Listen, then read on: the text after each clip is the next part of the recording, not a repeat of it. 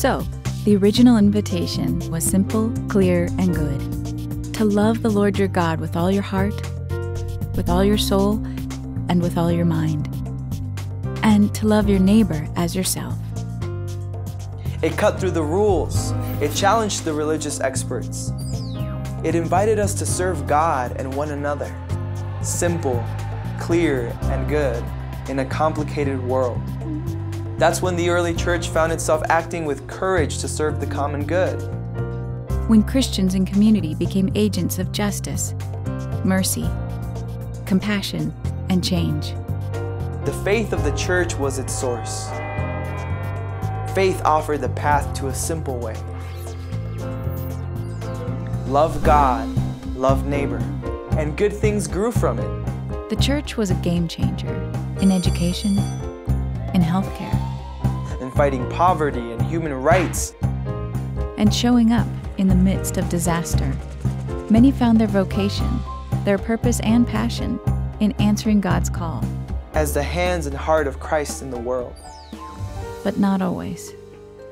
Sometimes the church didn't do the right thing. Sometimes the church let us down big time. The church is full of problems, right? Because the church is full of people. And even the church is perfectly capable of breaking our hearts.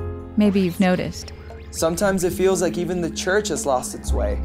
Remember, love God, love neighbor. Sounds good, but sometimes we don't feel welcome, seen, heard, or inspired. Instead of real, it feels repressive. Instead of engaging, it feels empty. Seriously.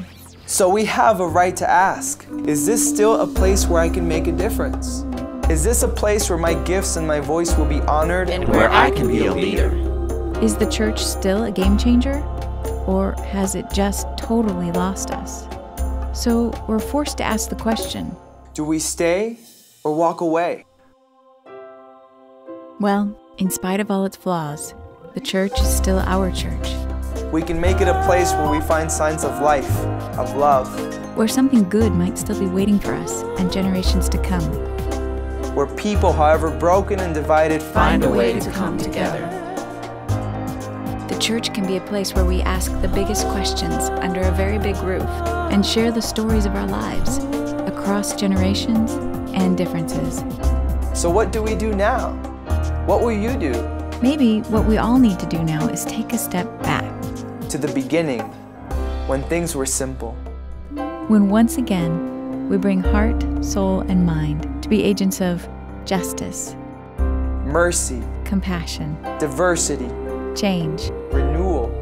You and I can be leaders of the church. And together, we can create a church where no one's an outsider. A church that cares for others. A church that serves the common good. Where we're still the hands and heart of Christ. In the streets, the schools, the shelters. In the parks, the pulpit, the clinics. Standing with the abused, the neglected, the lost. Love God, love neighbor.